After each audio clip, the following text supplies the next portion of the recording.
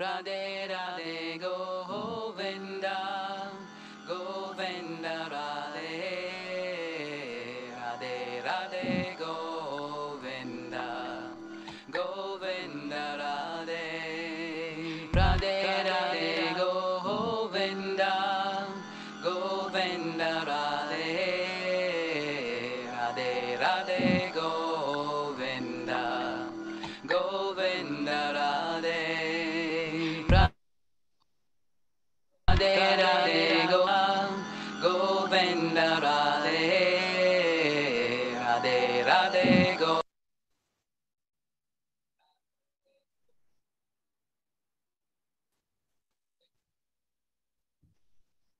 Hare Krishna Maharaj. Hare Krishna Prabhu.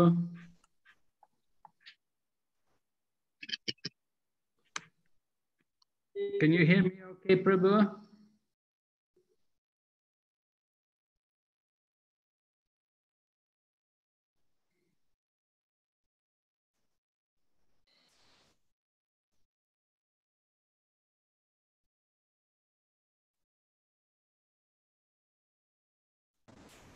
Yes, Maharaj, we can hear you. Please accept my humble obeisances. Welcome to Kanya Desh Yatra once again. Please accept my obeisances. All glories to Srila Prabhupada. Thank you for giving me the opportunity. Govinda Radhe, Radhe Radhe Govinda.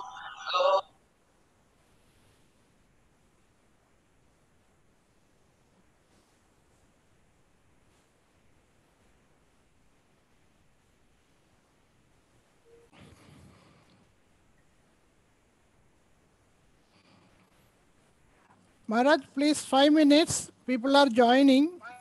Okay, Prabhu. I'll wait 5 minutes. Yeah.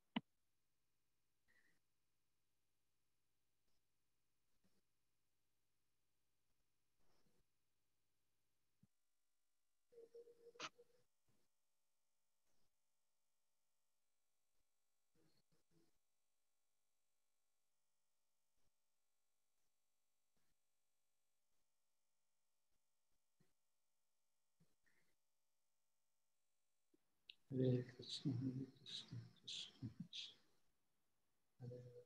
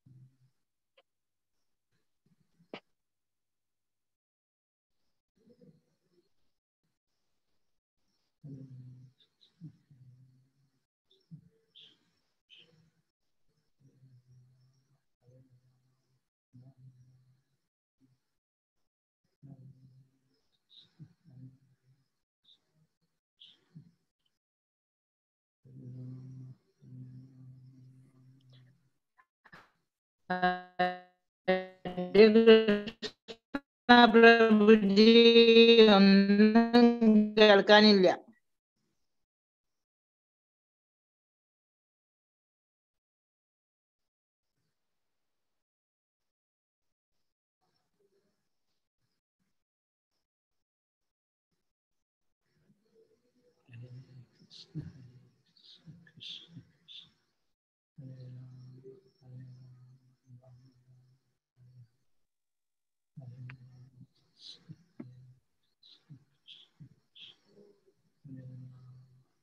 Hare Krishna, all devotees. We are waiting for the devotees to join. Another 1 more minute we will wait.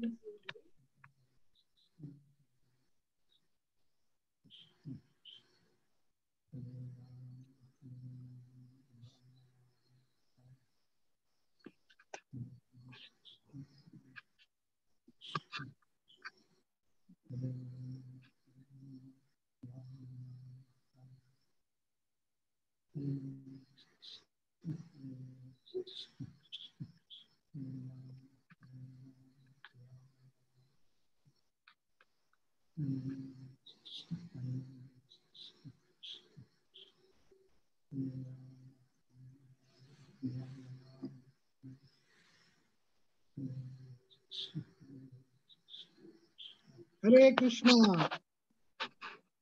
Welcome you all for this wonderful evening of Srila Prabhupada's Vyasapuja. We are so fortunate to have His Holiness Bhakti Vighna Vinash Narasima Swami Maharaj with us.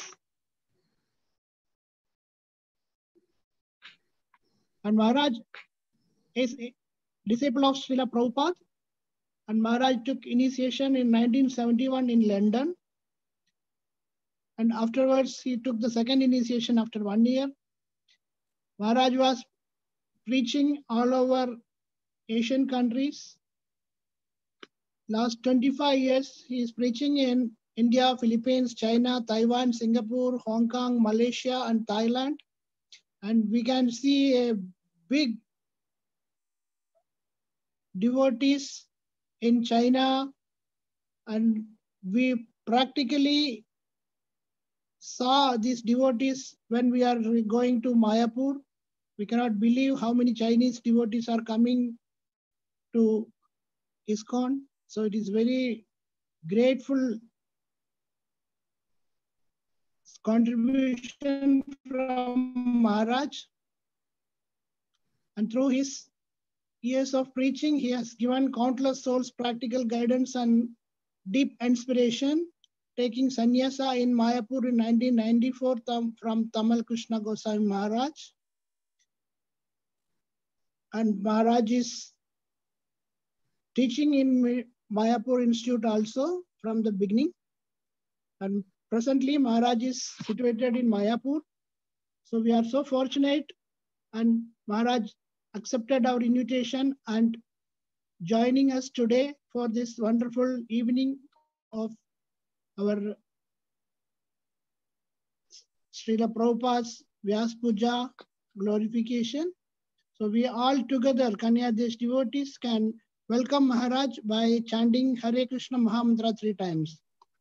Hare Krishna, Hare Krishna, Krishna, Krishna Krishna, Hare Hare, Hare Rama, Rama Rama, Hare Krishna, Krishna Krishna, Hare Hare, Hare Rama, Rama, Hare Krishna, Krishna Krishna, Hare Hare, Hare Rama, Hare Rama, Rama, Hare Hare. Rama Hare Hare.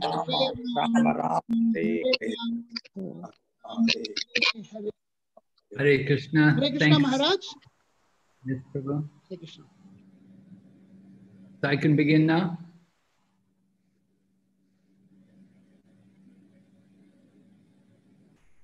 Hare Krishna, Prabhu, can I begin now? Yes, Maharaj, you can begin, Maharaj. Okay, thank you. Om Jnana Timirandasya Gyananjana Shalakaya Chaksurun Militan Jena Tasmai Shri Gurave Namaha Namo Vishnu Padaya Krishna Pristaya Bhutale Srimati Bhakti Vedanta Swami Niti Namane Namaste Sarasati Devi Gauravani Pracharine Nirvishesha Shunyavadi Paschatya Deshatarine Vanchakalpatarubhyascha Kripa Sindhu Bhayevacha Patitanam Pavanebhyo Vaishnavibhyo Namo Namaha Jai Shri Krishna Chaitanya Prabhu Nityananda Shri Advaita Gadadhar Shri Vasadi Gaur Bhaktavinda Hare Krishna, Krishna Krishna, Hare Hare, Hare Rama, Rama Rama, Hare Hare. So on this auspicious day, we're remembering how Srila Prabhupada appeared in this world in the year 1896 in the city of Calcutta. Srila Prabhupada was born in a Vaishnava family. His father would worship Radha Krishna deities every day. And Srila Prabhupada told us when he was a young boy, he would always see his father every day offer obeisances to his deities and perform arti for the deities. So Srila Prabhupada remembered how his father was a Vaishnava. Just like Prabhupada's own spiritual master, Bhaktisiddhanta Saraswati, he was also, of course, born in a Vaishnava family. His father was Bhakti Vinod Thakur. So Srila Prabhupada told us, he said, actually everything which he learned from his spiritual master, he had already learned from his own father. His own father had taught him to worship the deities. His father had taught him the importance of the Vedic culture and the Vaishnava principles of cleanliness, mercy, austerity, and truthfulness. His father had made sure that his son could play mridanga nicely, and he could also play harmonium very expertly. His father never wanted him to grow up to be a worldly person. At one point, they were thinking to send our Bhaktivedanta Swami Prabhupada to the West to get more education and become a lawyer. But his father would not allow it. He said, I don't want my son to become like that. So Prabhupada took those words of his father to heart. He respected his father. He dedicates his Krishna book to his father because he understood his father was also a pure devotee. So great devotees, they're born into Vaishnava families. It's a very good opportunity from birth to be born in a Vaishnava family. Because from the very beginning of one's life, one has the opportunity to take up the spiritual culture and to learn the basics of spiritual life. Srila Prabhupada told us, he said, you know, his friends, when he was growing up, his friends, they had all kinds of bad habits. But he said, in my whole life, I never ever even tasted tea. At one point, when he was a child, he had some typhoid fever. And the doctor was brought. The doctor was some Western doctor. And he had prescribed, he told Prabhupada's father, he said, you have to give him chicken soup. And of course, Prabhupada's father said, well, we're vegetarian. We don't eat chicken. We don't eat these things. He said, if you don't give it, it's going to die. So it was very frightening to hear this. And so somehow they made arrangements. They prepared some chicken soup. And when they tried to offer it, tried to feed it into the mouth of Prabhupada, he vomited. So then when he vomited, then they understood, no, we're not going to give this to him. And he recovered. So that was an indication, something of his purity.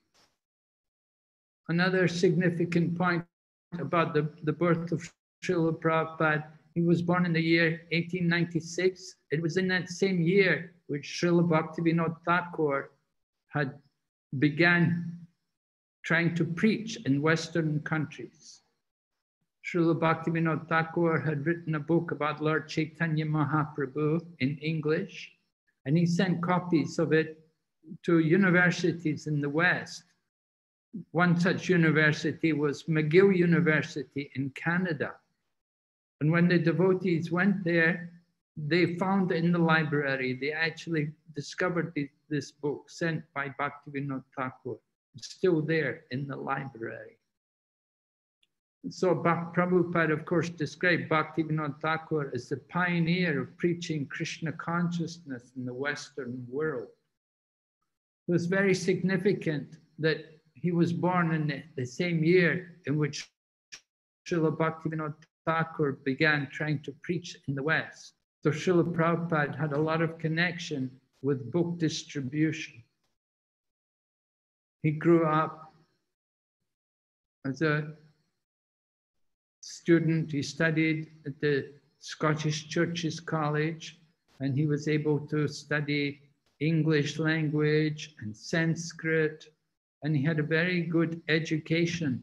Many of his teachers were British teachers, because at that time, India was under the British rule. So the teachers were very well trained, could speak not only English, they could speak also Bengali. And Srila Prabhupada took advantage of the education there to study Master Sanskrit as well as English.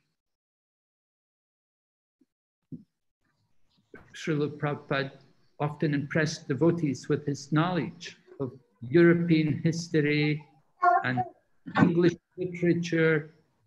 He studied everything and studied it very well. You know, when I went to school, the things I learned at school, I've forgotten everything. I don't remember. But Srila Prabhupada, he knew, he remembered them. He could remember dates of different historic battles, and he remembered the stories behind different English novels, different dramas, which he studied. So he took advantage of these things for Krishna consciousness, to preach Krishna consciousness. He was never attracted to the Western life. The teachers, they were Christians, and they would sometimes try to convert the students towards the Christian philosophy. But Srila Prabhupada was never influenced by their preaching. He could understand how limited their knowledge was. They would say that, where is the witness? Where is the witness to our past activities? But Srila Prabhupada would say, there are many witnesses. The Lord is there as a witness, the Paramatma, the Lord in the heart. The Devas are there, the different demigods, Devatas. They're the witnesses. They see everything. We should never think there's no witness. There are many witnesses to everything we do, and we get the reactions. We're rewarded for the pious, and we're punished for the sin. So Srila Prabhupada was a follower of Gandhi at this time, and he had gone to college. In the same college, there was also this Subhash Chandra Bose, who was very militant and who was founding the Indian Independent Army. So there was a very radical mood there in Bengal at that time. And Srila Prabhupada himself, as a follower of Gandhi, he would dress in khadi. Because Gandhi would tell people, don't wear this synthetic cloth, these things which are imported from Europe. Better that you wear what's made in India, and better to wear what's made in the villages. The cottage industries are producing good cloth in the form of khadi. We should use that. So Srila Prabhupada, he would dress himself in the khadi, go to college like this. So while he was living in Calcutta, one of his friends requested him to come and meet a very holy sadhu who had come there to Calcutta. But when Srila Prabhupada was invited, he said, oh, no, I don't want to go. I've met so many sadhus. I know these different sadhus. I'm not impressed with these people. I'm not going to come. But his friend insisted that, no, you have to come. This is a real sadhu. He's a real holy man. You must come and meet him. He's so powerful. And so somehow or other, his friend was able to coerce Prabhupada and bring him there. It was in Calcutta, at a place called Ottadanga Road. We have that property today. In recent times, the ISKCON temple in Calcutta acquired that property. And they're developing it. They want to make it a holy place because it was actually a place of Prabhupada's pastime. He met his spiritual master there for the first time. So he came into the room, Bhaktisiddhanta Saraswati. He had been staying in Mayapur and doing great austerities in Mayapur for several years. He'd taken a vow to chant the holy name many, many crores of times. And so it took him several years.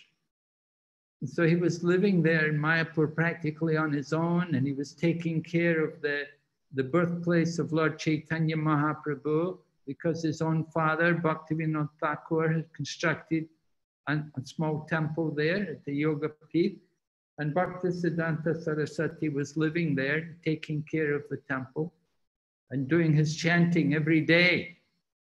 Practically, he was living alone, almost living under an umbrella, performing great austerities. But he was convinced to come to Calcutta and begin his preaching.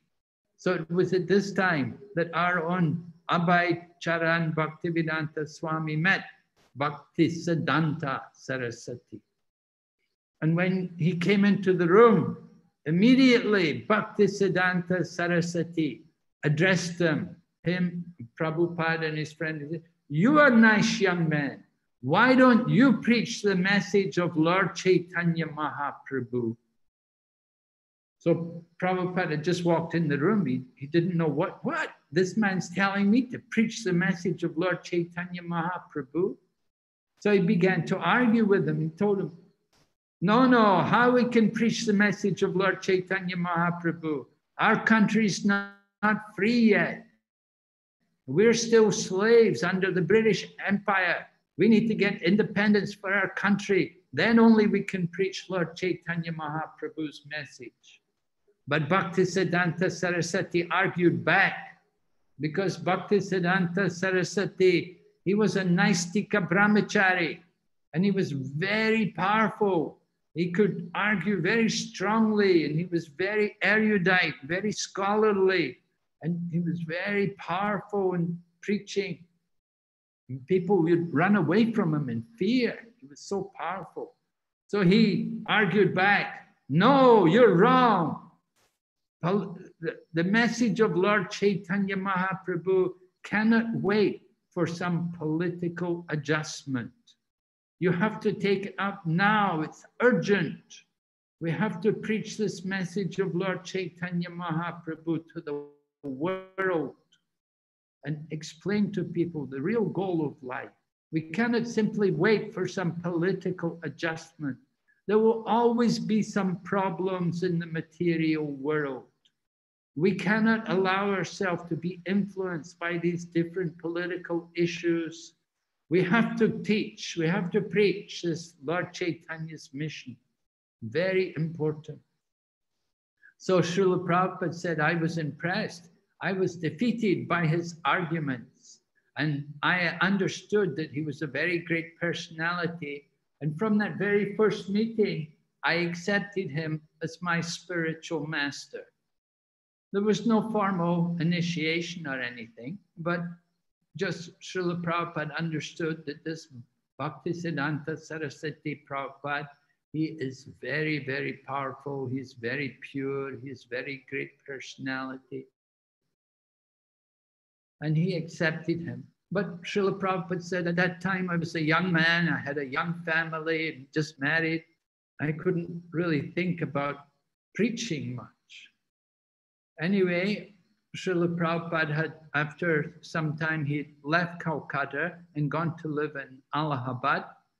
He opened his own business there in Allahabad, a place called, he opened a business called Prayag Pharmacy. And he was making a living there. He was thinking, I will make money and I can use it for good work, to do some good things, to help some good causes like some spiritual preaching. So he was living in Allahabad, and it happened that the Gaudiya Math came there to begin a center. And the devotees, when they came to Allahabad, they were introduced to Bhaktivedanta Swami, Abhay Charan Day. They were introduced to him. They were told he's a Bengali and he's very pious, very religious man. He will help you.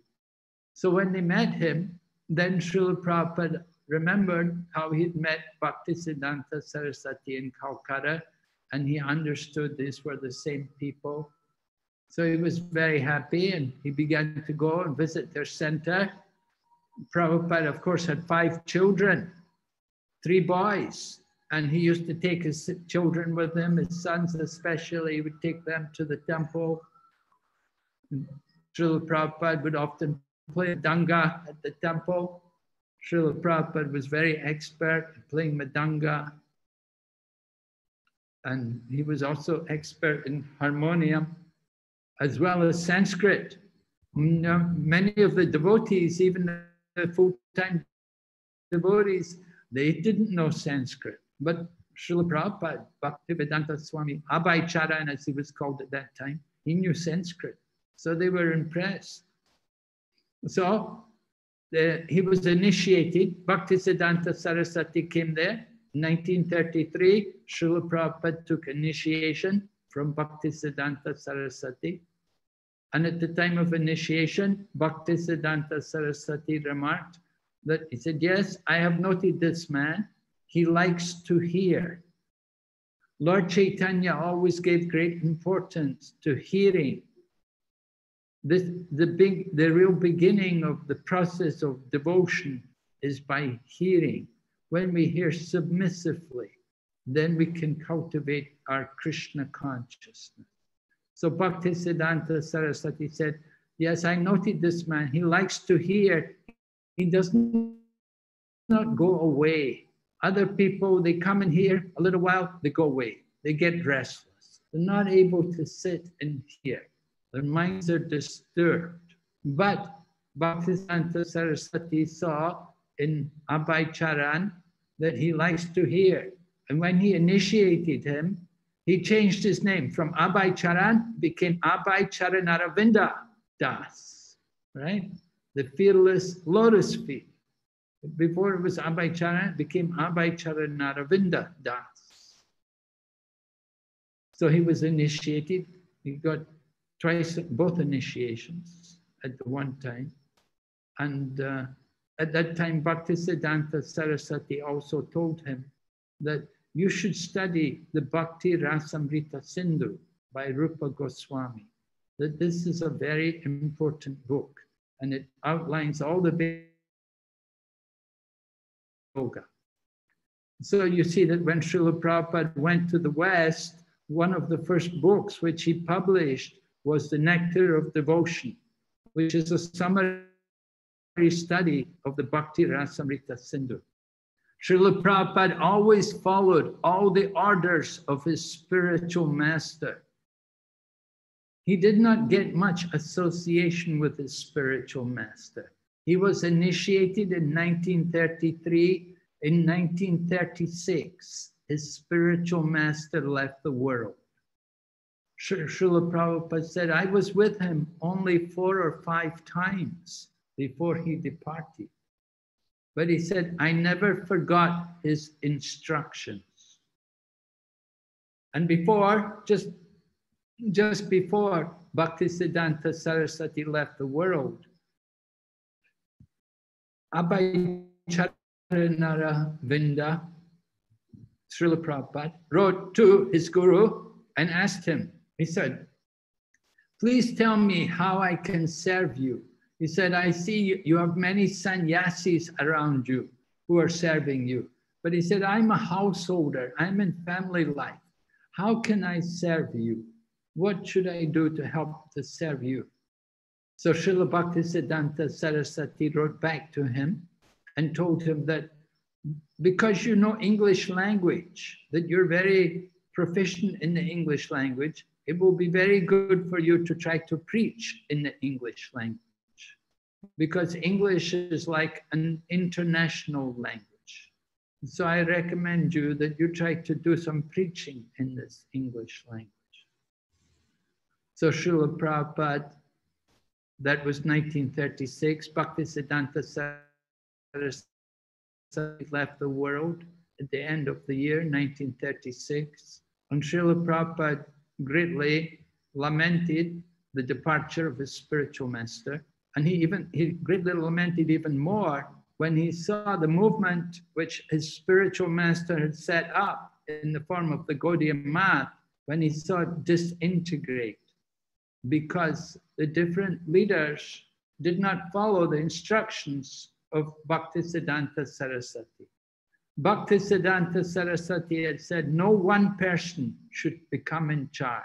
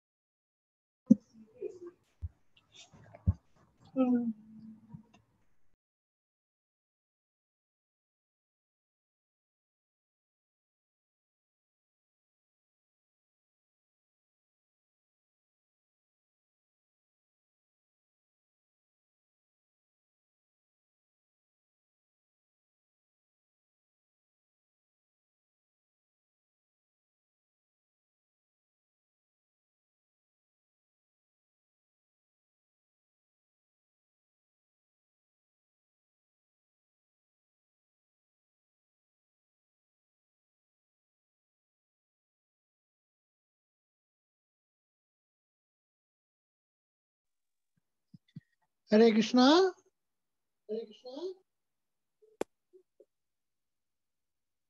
I think some network issues there. Maharaj is not visible now. We will wait for Maharaj to come back.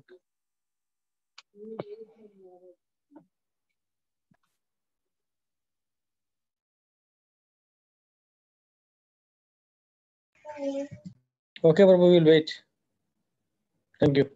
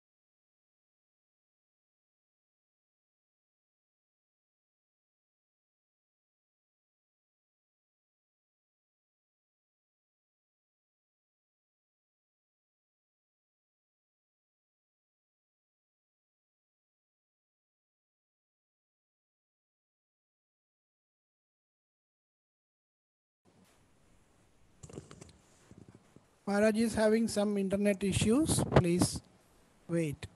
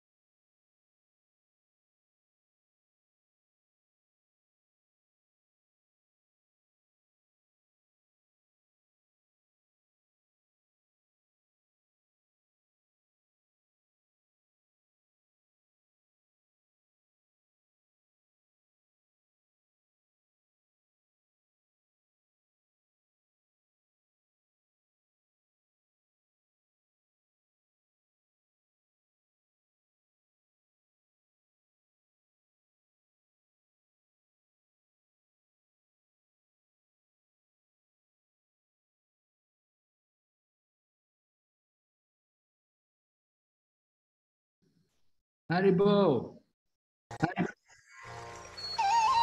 Haribo.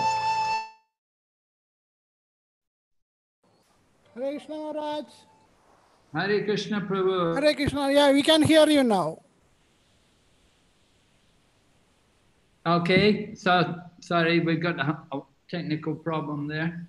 Can everyone hear now? You okay? Can you hear me? Yes. Yes, Maharaj, we can hear you. Yes, Maharaj. Okay. So sorry, that's the Wi-Fi in India. Sometimes it's like that. So we were talking about Srila Prabhupada, how he didn't meet his Guru Maharaj very much. Sannyasis, they met him many times, but he didn't meet very much. So then he got the letter. His Guru Maharaj told him, you try to preach in English. So Prabhupada took up that. 1944. 1936, his Guru left the world. 1944, Srila Prabhupada began printing his English magazine called Back to Godhead. That was he was in Calcutta at that time. But it was not very easy for him. He did everything. He wrote the articles, he printed it, and he distributed it. He would go and sit in the tea shop. He would sit in the tea shop without even drinking tea. And when people would come in, he would go and sit with them and try to sell them a magazine and ask them to take a subscription for the magazine. So he was doing like that. He some of the articles were there, things like Ishopanishad, his purports to Ishopanishad were printed in the Back to Godhead magazine. Later on, when he went to the West, he put them in a book, small book. Somebody actually told him, they said to Prabhupada, they said that, you know, why you print little newspapers? He said, better you write books. Books will be more lasting. These newspapers, they can easily get lost. But if you print a book, if you make it a book, it will be more powerful, will have more effect. So then Srila Prabhupada began writing some books, and the first canto of Bhagavatam was gradually produced. Of course, he was living at home. At some point, the business failed. So when the business failed, he had problems with the family. He decided better to leave the home, and he went to live in Vrindavan. He went to live in Vrindavan, and he was given different services. Sometimes he'd be the editor of the magazine or the newspaper, which the different temple with the Gaudiya Math was producing. He would try to do some different services there, but was not very satisfying. He wanted to do more. He wanted to do more, just like the devotee was saying, you know, after Prabhupada had gone to the West, and then he'd come back to India, to Vrindavan, he brought the devotees to Vrindavan, and they were thinking to make a center in Vrindavan. So the American devotees, they said, let's just get a small place in Loy Bazaar, because most of the temples of the Goswamis are there in Loy Bazaar. They're small places, they're not very big. Things like Radha Damodar, you know, a small place. They said, let's get a place like that. But Prabhupada said to them, no. He said, I cannot think small. I have to do something big. So Prabhupada had that kind of ambition. He wanted to do something really big. You know, he didn't like to do small things. That was his nature. He had that kind of mood all the time. He was always trying to do something big. So he would tell the devotees, sometimes he'd say to devotees, what is the good of you being an American if you cannot do something wonderful for Krishna? Like, you know, he really challenge, really push the devotees that you have to do something big. And he liked to do something really big. It gave him that satisfaction when he would try to do something big. Prabhupada gave the example. He said, just like if you go hunting, he said, if you go hunting for rabbits and you miss, people will laugh at you. But if you go hunting for a rhinoceros, then people will say, well, it's very difficult, very difficult. You went for rhino. So Prabhupada's like that. He was always thinking big. He wanted to hunt for things like rhinos. He wanted big results, and he expected devotees to do something big for Krishna. So Prabhupada had a lot of struggles in the beginning. He had left home and he was living in Vrindavan. Finally, he got convinced he had to take sannyas, and he checked with his godbrother, Keshava Maharaj, who had a temple there in Mathura. And he told him, he said, I'm having this dream a few times. My Guru Maharaj came to me, told me that I should take sannyas. And so Keshava Maharaj said, yes, very good. Because Srila Prabhupada was already in his 60s. So old age, and although he had a wife and family, he'd been away from home for some time. So he was confident that he could maintain the vow of sannyas. So he encouraged him to take sannyas. So I think it was 1955, he took sannyas on the day of Vishwarup Mahotsav, and he took sannyas from Keshava Maharaj in Mathura. And after taking sannyas, then he continued his writing, and he was able to publish 3 volumes, the first canto of the Srimad Bhagavatam in 3 volumes. And he had to get supporters, he had to get donors. One of the donors for printing the Srimad Bhagavatam was the lady who was the chairman of the Scindia Shipping Company, a lady called Srimati Morari Ji. And she was a great devotee of Srinath Ji and a follower of Balabhacharya. So Srila Prabhupada had gone there to Mumbai, and he'd been able to meet her, and the lady was very respectful to him, and she donated for the printing of the Srimad Bhagavatam. So then it happened that another man, a Mr. Agarwal, who Prabhupada had met in Delhi or somewhere in UP, he said, my son is in America. So when he said, my son is in America, Prabhupada immediately said to him, he said, tell your son to sponsor me, to come there to America, and I will come there to America, and I can preach Krishna consciousness there. And so Prabhupada said like that to this man and never thought any more about it. But it was a surprise. After a few months, the man came and said, my son has sent the sponsorship for you now. The sponsorship has come through, that now he's sponsoring you to go to America. But of course, Prabhupada had to arrange his own travel. The son is not going to pay for his fare. So Prabhupada had no money hardly at all. He was just living from day to day. How to go to America. And so then he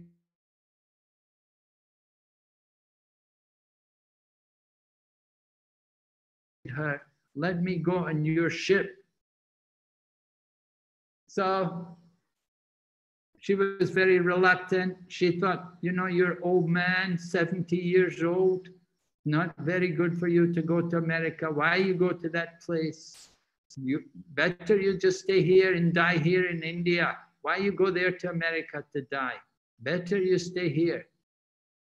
But Prabhupada said, no, I have to go. My spiritual master has ordered me. So anyway, she agreed. She said, okay, you go. I'll give you a return trip so you can come back. Don't stay too long. So Srila Prabhupada took the boat, crossed the Atlantic. The captain of the ship was a person called Captain Pandya, and he was also a pious man. Actually, before Prabhupada got off the ship, he purchased one set of Srimad Bhagavatams, and he gave Prabhupada $20 American. And that was the only money Prabhupada had for his coming into America. He didn't have any money. He had maybe 40 rupees Indian money, and then he got $20 by selling a set of books. So how was Prabhupada going to live in America? Well, he brought with him, he'd arranged to bring with him some cases of Bhagavatams, because he'd printed several volumes of, he printed 3 volumes, and he printed like 1,000 copies of each. So there were many books not sold. So he arranged, when he went on the boat, he arranged for many of the books to be packed in boxes, and he brought them with him to America. And while he was in America, he would regularly, whenever you'd have a program, he'd give a lecture, and he would offer books for sale. And similarly, when he got at the center there in New York, they would try to sell the books. It was the only books they had in the beginning. 3 volumes of Bhagavatam printed in India.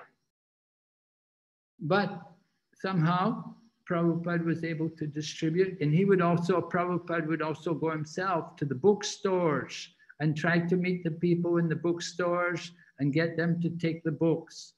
And he would even cook prasadam. He would prepare some samosas and take them with him. And when he would go to the bookstores, he would give the people in the bookstore, he'd give them some samosa, give them prasadam, and encourage them to try to sell his books. So you can see everything which we're doing, we learn from Prabhupada. Prabhupada used to do all of these things. He taught the devotees everything, how to play the mridanga, how to cook, how to bathe. We didn't know anything. Srila Prabhupada was surprised how people in the West, often their homes didn't even have places for bathing. He was thinking America to be opulent, but he saw really not so opulent, not so rich. So many things were lacking in the Western culture. Before Prabhupada had gone to America, he had met with one Swamiji from the Ramakrishna ashram, and the man had told him that if you're going to the West, you better learn to use a knife and fork, because everyone in the West, they use 2 hands. They eat with 2 hands. They use in one hand a knife, one hand fork. But Srila Prabhupada said, I'm not going to teach, I'm not going to learn from them. I'm going to teach them. And Srila Prabhupada did that. He taught the devotees how to eat. You know, he would train the devotees. You eat with one hand. You don't eat with the left hand. The left hand's unclean. You only touch the food with the right hand. And you don't put the hands in the mouth. You drop the food in the mouth. So Srila Prabhupada was training the devotees these things. He didn't try to learn from the West. He came to teach the West. And he taught the devotees so many wonderful things of the Vedic culture. So the amazing thing is that Srila Prabhupada could bring people like myself from the lowest level. He could bring us to the platform of Krishna consciousness, which is such an exalted level. When Srila Prabhupada disappeared from the world, I remember one of his godbrothers came and he said that this Bhakti Vedanta Swami, he has brought the highest thing to the lowest level, because he's made Krishna consciousness available for everyone, for all these people from the West who have no culture. He's given them this Krishna consciousness. So he's done this kind of thing. We have to understand that Prabhupada's godbrother was not actually praising Prabhupada. In some ways, he was kind of ridiculing Prabhupada. You know, he was saying that, you know, this Swamiji he's brought the highest thing to the lowest level, giving Krishna consciousness to all the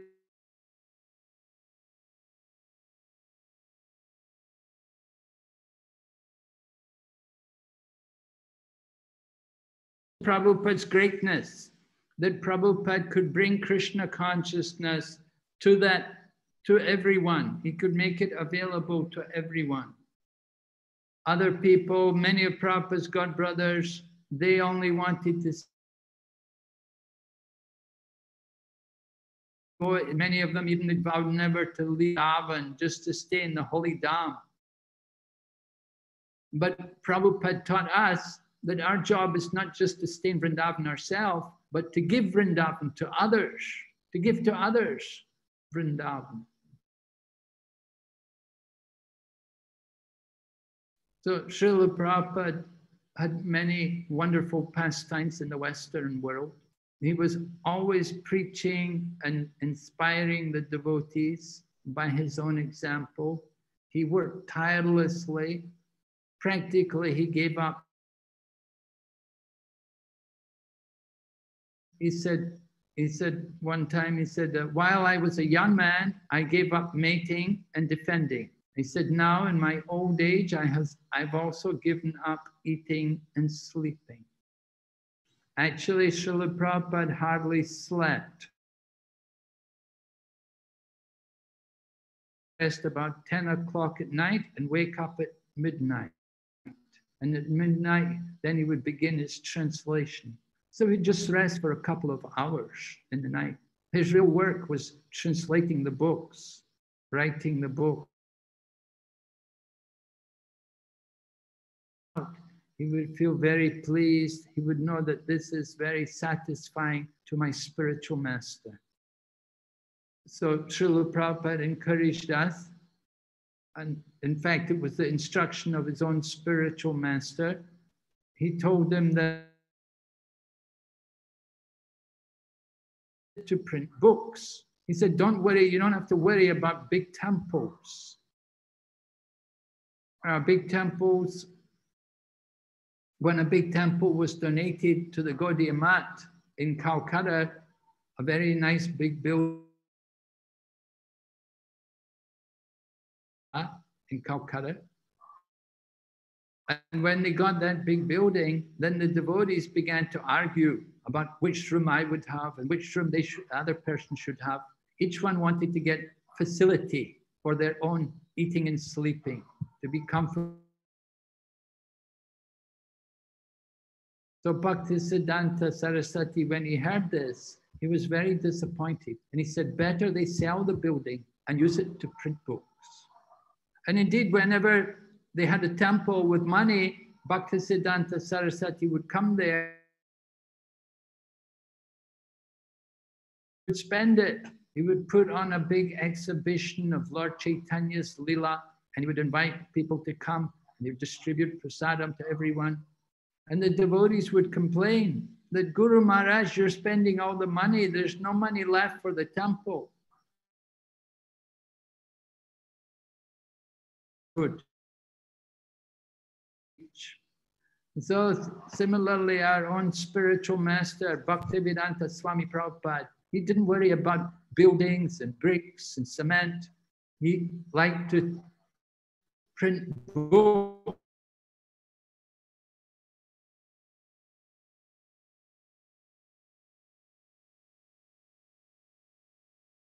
Union.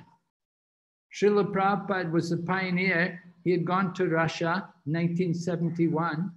He'd gone there and he'd met one Russian young man, and he'd inspired that man, and he had initiated him and given him instructions. And that one man did a lot of preaching in Russia and helped to Krishna conscious centers around Russia. Even though Russia at that time was a communist country, and there were very severe punishments for people who were teaching any kind of spiritual practice. And actually, this one devotee who Prabhupada met, he was imprisoned and he was put in psychiatric hospitals, and he was given different drugs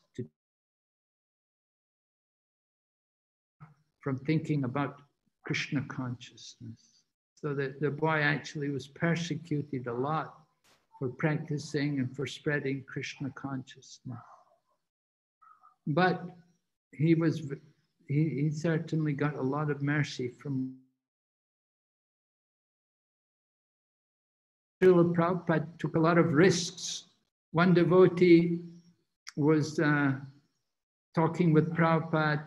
Prabhupada had been describing, he said, when I was a young man, I climbed up on top of the Victoria Memorial in Calcutta. And so when the devotee heard this, he said to Prabhupada, he said, really? You climbed up on top of that Victoria Memorial? You must have been very brave. And Prabhupada said, yes. He said, did I not go to America when I was 70 with no money? You have to be brave to do that kind of thing. You have to have that kind of courage. Not easy things to do, to go off to the West, to foreign countries, not knowing anybody. So Srila Prabhupada, he could do it. He did it. He went there to America.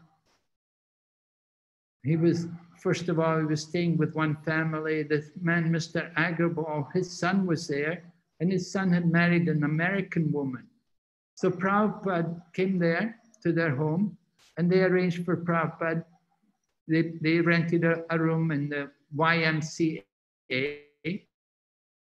and Prabhupada stayed there, and he would come to their home every day and cook for them.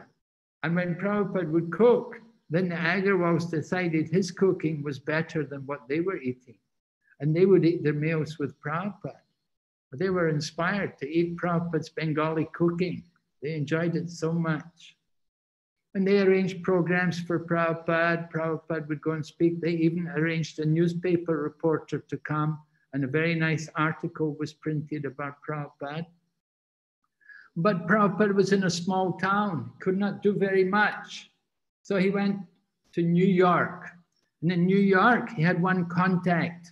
There was one man, Mishra, also Bengali. He had a yoga studio there in New York. He'd established a yoga ashram. And Prabhupada had his name, and somehow he was able to contact him. So this Dr.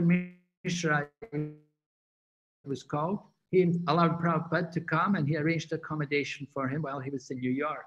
And Prabhupada would try to preach there in the yoga ashram.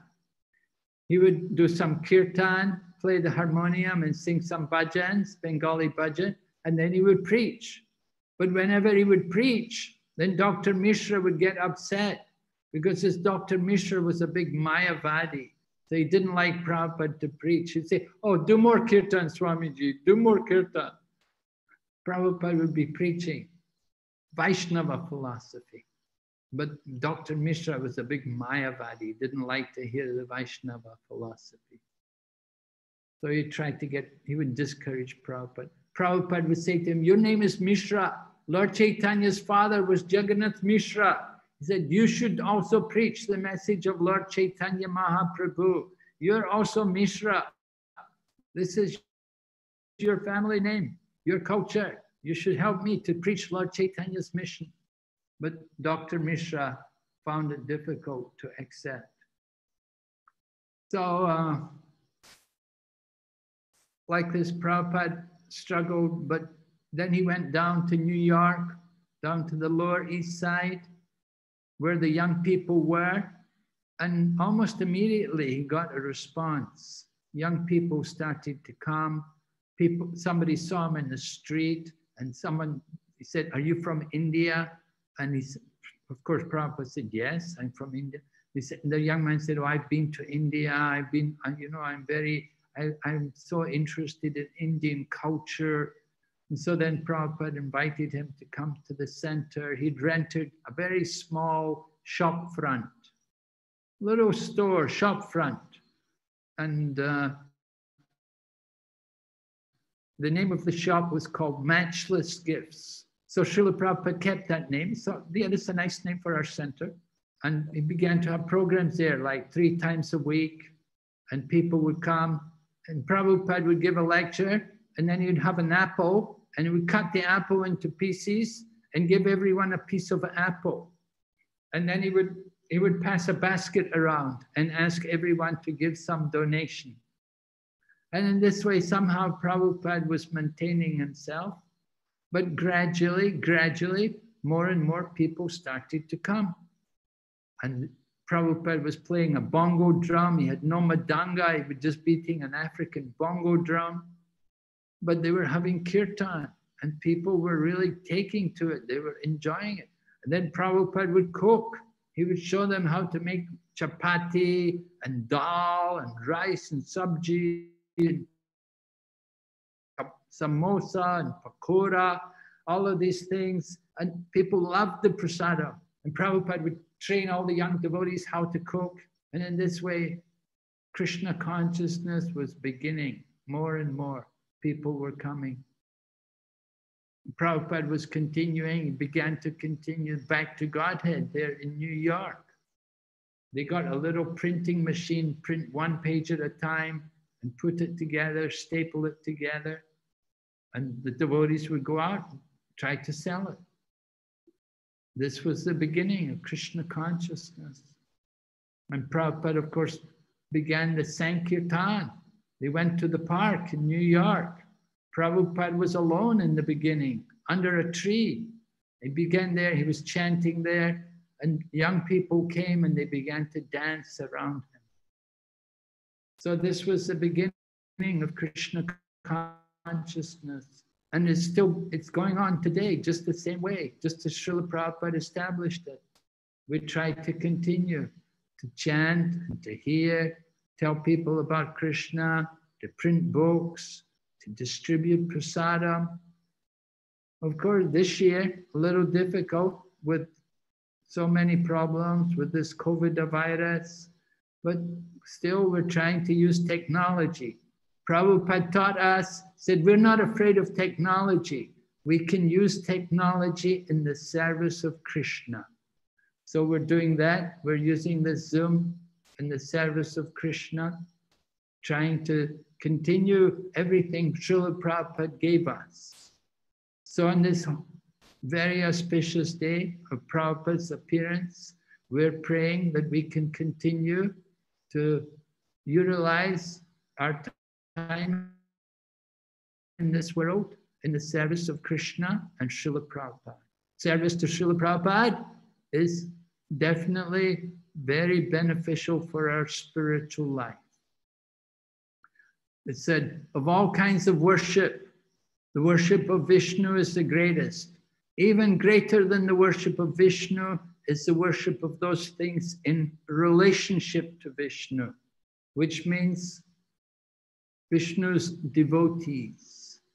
So if we worship Srila Prabhupada, take up Srila Prabhupada's mission, try to follow Srila Prabhupada's instruction, it's very pleasing to the Supreme Lord Krishna.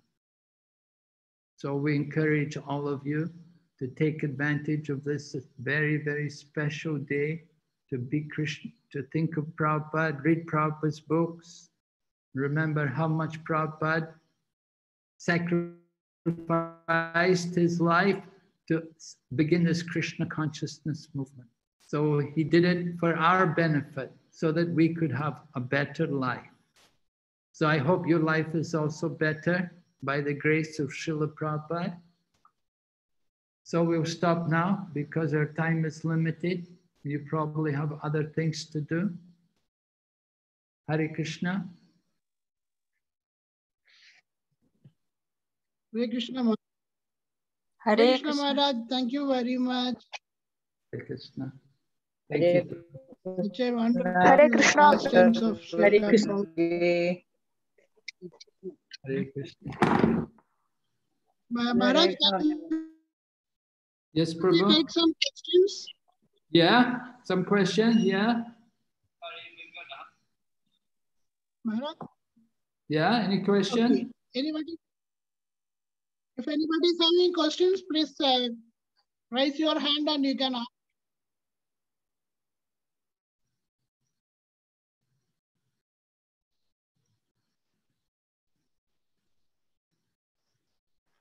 Hare Krishna Maharaj, Dandavat Pranam. Hare Krishna Prabhu, Dhanavat Pranam. Please accept my humble obeisances at your lotus feet, Maharaj. Maharaj, I want to ask one question that you have glorified Srila Prabhupada, like how Prabhupada ji has,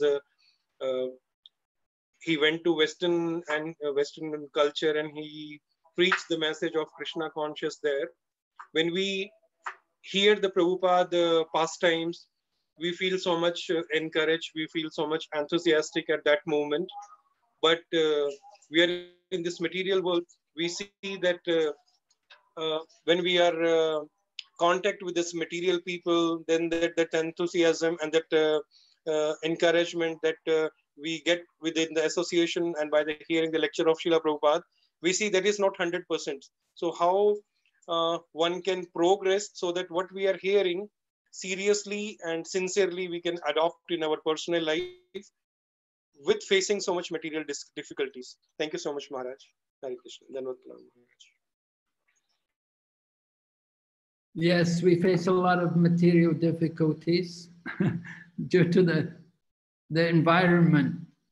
Very unhealthy, unnatural environment doesn't make it easy for us to be Krishna conscious. So we have to do our best to try to really take up Krishna consciousness in the most enthusiastic manner, remembering Srila Prabhupada's teachings. Srila Prabhupada never compromised. I was saying how the Ramakrishna Mission were saying you should use a knife and fork. Prabhupada said, I'm not going to learn from them, I'm going to teach them. So that's an important point in associating with other people, materialistic people. We shouldn't think that there's anything we can learn from these people in material life. We have to give them mercy. We have to show them the real culture, the real mercy. Not that, maybe, of course, they're not always so rigorous Krishna consciousness. We have to become expert in cultivating their mood for Krishna consciousness. Srila Prabhupada was very expert, very patient in dealing with people, talking with them. You know, different people would come. I remember bringing the life member to Prabhupada in Calcutta, and Prabhupada met him and his wife, and Prabhupada would, what is your business? And Prabhupada would ask about his business. And another time in England, Prabhupada met this man. One man, he was actually a very famous man. He was a world champion motor car driver, motor racing, Grand Prix racing. And Prabhupada met him, and Prabhupada was talking to him, and Prabhupada would talk about death. And of course, motor car, driving a car at high speed, you're often close to death. So the man could immediately pick up on death, that this is a very important subject, and Prabhupada could relate to him a lot of spiritual knowledge. So like that, we have to be a little intelligent about how we associate with non-devotees, and how we can actually give them the right mood, the right impression. Now, another example was there in the land at Juhu. When the devotees first purchased the land at Juhu, Srila Prabhupada, you had the devotees that initially they'd been living downtown in a condominium, but then he brought them up to Juhu and they had to live in tents. And they put tents up on the land, and the devotees were living in a very simple, primitive condition. And there were tenants on the land living in buildings there, and they were not very happy that these Westerners have come here, that now they've taken over, that they're our landlord. We don't really want them here and everything. But when Prabhupada came, Prabhupada could, just by being friendly with them and talking to them and explaining Krishna consciousness to them, that people could accept it, that they could change. That in the beginning, they were very antagonistic and spiteful. They didn't like devotees. But after they met Prabhupada and they saw Prabhupada giving sweet balls to the children and everything, then they heard Prabhupada's lectures, and they could understand this is something very real, very genuine. And they could understand how these Westerners have been influenced by this Swamiji, by his speaking, that he's very powerful. And so the neighbors all changed, and they became friendly. They became friends of the devotees and helped the devotees. So it was all due to Prabhupada, how he related to people. So we have to be intelligent, how to make friends with people, how to bring them to become friends, and then it will be so much easier for them to accept Krishna consciousness. But if we are inimical to them, if we're antagonistic, if we make enemies, then it would be very difficult. So it's really important to know how to deal nicely with people, caring for people so that you can develop a nice relationship, a nice rapport. And even though they may not become devotees, at least they will respect the devotees. So that's important. So we try to do like that. We want to show the people, show the public a nice example, behave nicely, and give them the right impression of Krishna consciousness.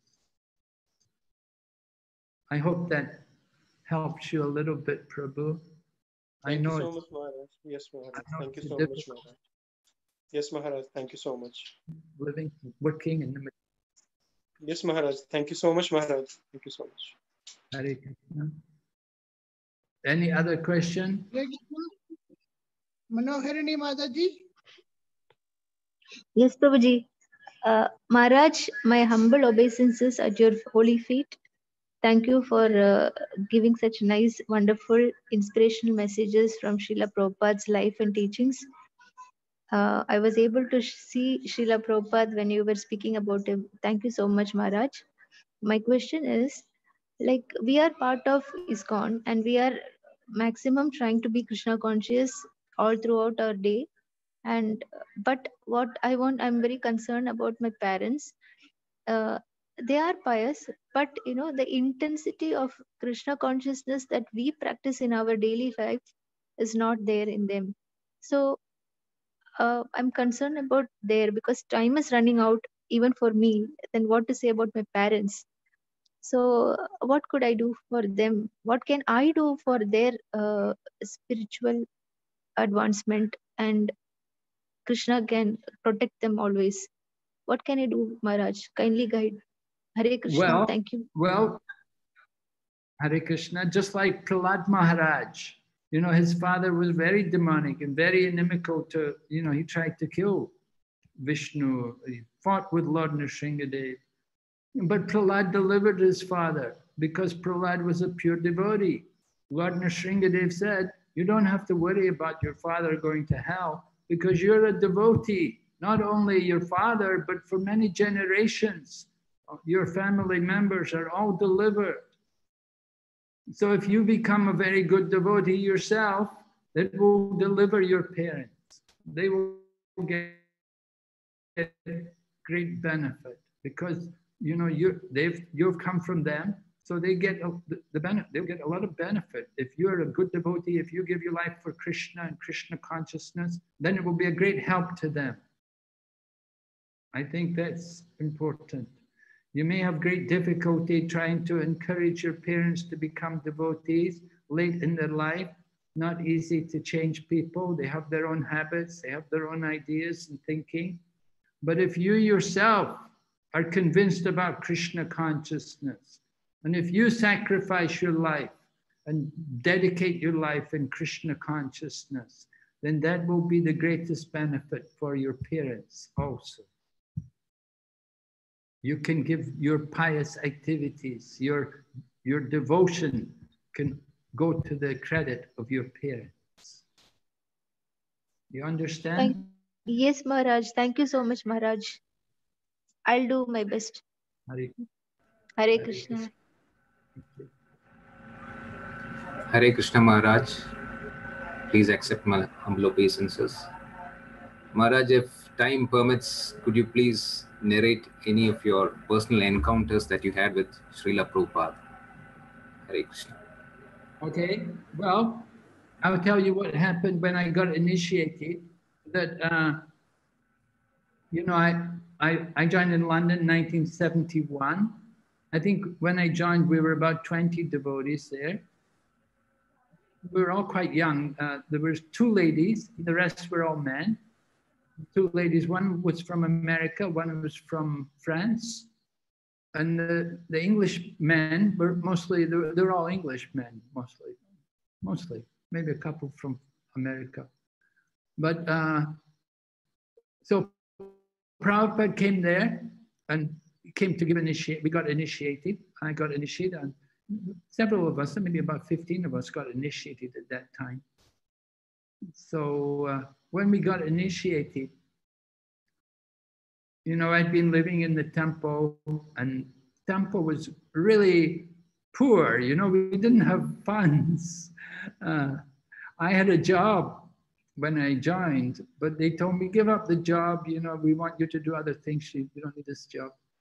So anyway, I was making incense. We were doing incense business, and that was providing some income for the temple. But anyway, when we got initiated, the custom is usually you give Guru Dakshin. But none of us had any money. None of us even thought about Guru Dakshin because none of us ever had any money. We gave everything I had. We gave everything to the temple. You know, when I joined and moved into the temple, I gave everything I had, whatever savings I had and the salaries I got when I resigned from my job, I gave it. And most of the other boys, they were not so well educated, and many were younger, and they didn't have money either. But it was a very joyful life, and we were very happy in Krishna consciousness. And so we got initiated, and after we got initiated, Prabhupada said to the temple president, he said, you know, he said, I initiated all these men. None of them gave me any Guru Dakshin. And the temple president said to Prabhupada, he said, Prabhupada, they don't have any money. They don't have anything to give you. So Prabhupada was a little They said, well, he said, this is England, this British Empire. They take from everyone. And Prabhupada remembered how the British had taken so much of the wealth from India. Even one morning, Prabhupada was on a morning walk in the park, and Prabhupada asked the devotee to get him a eucalyptus twig. Now, Prabhupada usually used neem twig in India, but in England there's no neem, but he wanted eucalyptus. So there was a eucalyptus tree, so the devotee broke a branch off the tree. But when he broke a branch off the tree, a little branch, just to take a twig, policeman immediately came. What are you doing? This is the Queen's property. You can't break a branch off that tree. It's public property. That's a criminal offense, you know. Policeman really got on very upset. He was going to make a case anyway. He let the devotee off that time, but after the policeman went away, Prabhupada remarked to the devotee, he said, these British people, they went to India and they took so much wealth. He said, all the Queen's jewels in the Queen's crown, it all came from India. That big Kohinoor diamond, it came out of India. He said, they've taken everything. We took one twig and they're getting so upset. Just see. So Prabhupada had so much humor, yeah. Another time on a morning walk, Prabhupada stopped and he said, what's this on the ground? It stopped under a tree. There were a lot of bird droppings there on the ground. And Prabhupada said, you see this? He said, what does this tell you? Devotees didn't know what to say. They said, Prabhupada, it's bird droppings. Prabhupada said, I know it's bird droppings, you fool. What does it tell you? What's the significance? Devotees were, oh, I don't know. But to Prabhupada, he said, just see, he said, the birds are coming here every day. They're attached to passing stool in the same place. He said, they're so attached. He said, just like human beings, they're so attached. He said, this is there even in the birds. They become attached to their own little home, their little habits. He said, this is the material world, material life. People become very attached. So this is conditioned life. We have to get free. We want to go back to Godhead. We want to get over this conditioning. We have to become detached. Like this, Prabhupada could use so many examples, things in ordinary life. Prabhupada could relate a Krishna conscious message from it.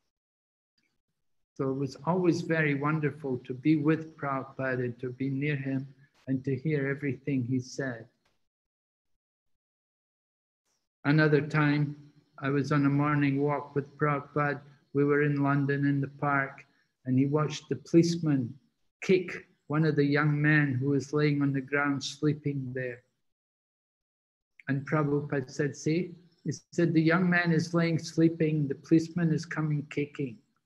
He said, the young man, he has a home, but his karma does not allow him to enjoy the home. Instead, he is coming to the park to sleep.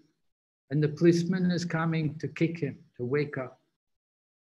So this is his karma. This is the destiny. Cannot enjoy life. He gave the example about Lord Shiva, how one time Lord Shiva was with Parvati and they were approached by a beggar. So Parvati, revealing her womanly nature, she felt some compassion for the beggar and she pleaded to her husband to give something to help him. So Lord Shiva said, well, watch this. And he took some jewels and he put them inside the fruit. And then he gave the fruit to the beggar. And when he gave the fruit to the beggar took the fruit and sold the fruit for a few paisa.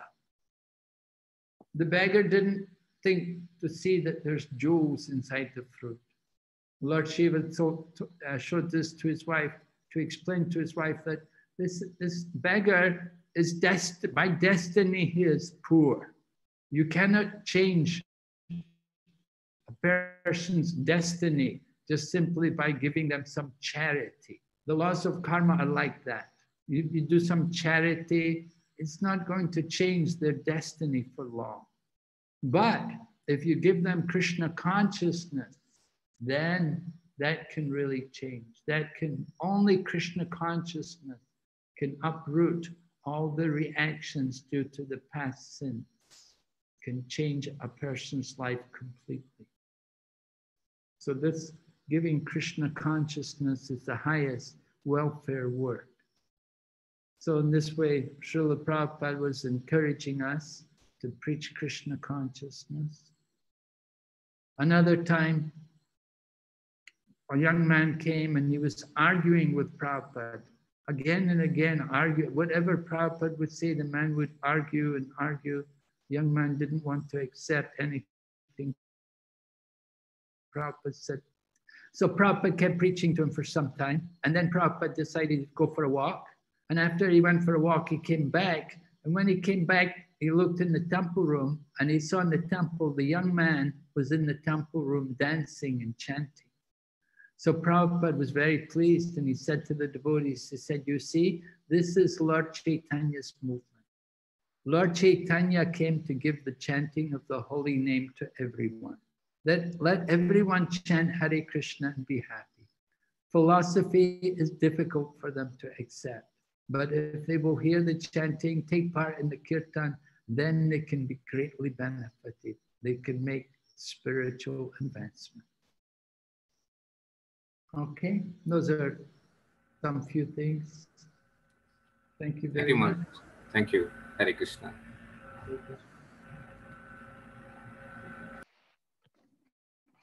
Any other questions?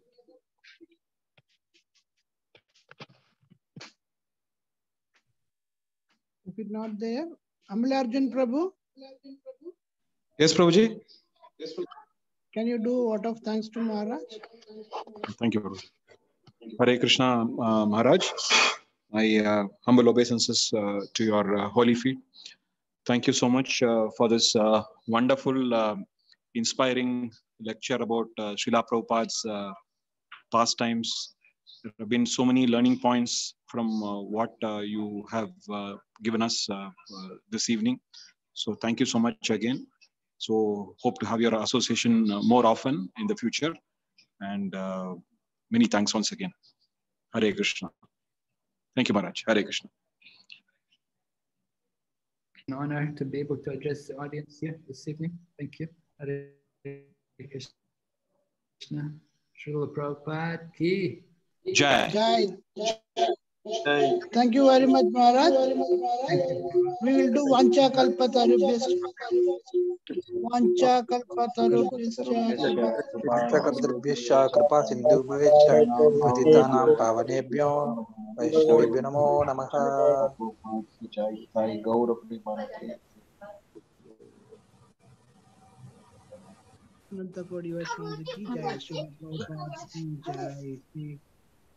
Bhakti Vighna Vinasa Narasimha Maharaj ki Jai.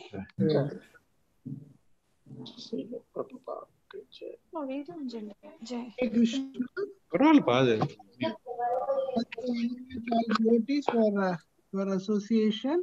We'll be continuing our Prabhupada Vyasapuja. We'll have Abhishekam and followed by glorification from our leaders and our devotees. Then we have offering, Chapanbhog offering and bhajan and Pushpanjali. So please be logged in. We will start the Abhishekam within few minutes. Hare Krishna.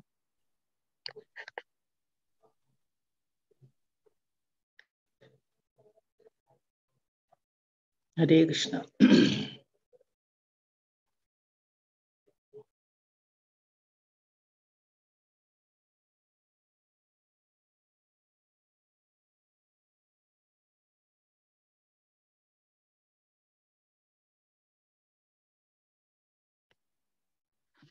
Amalad, Hare Krishna. Anybody can do some kirtan? By the time they will be ready.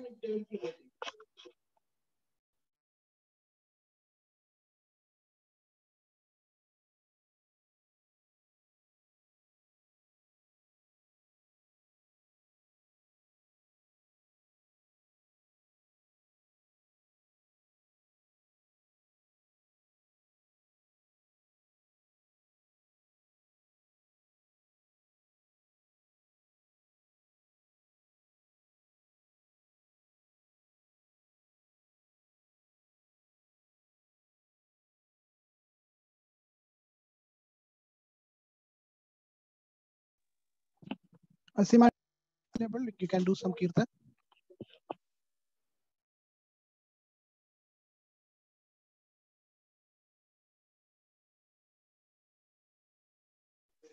Namo Vishnupadaya Krishnapristhaya Bhutale Srimate Bhakti Vedanta Swami iti namine Namaste Saraswate Devi Gauravani Pracharini Nirvishesha Shunyavadi Paschatya Deshatarini Jaya Shri Krishna Chaitanya Prabhu Nityananda Shri Advaita Gadadhara Srivasadi Gaura Bhakta Vrinda Jai Shri Krishna Chaitanya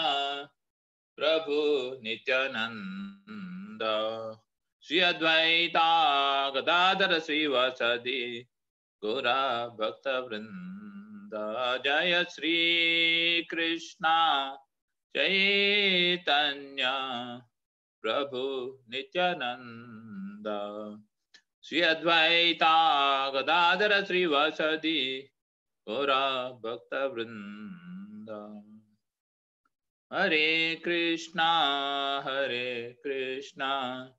Krishna Krishna Hare Hare Hare Rama Rama Rama Hare Hare Hare Krishna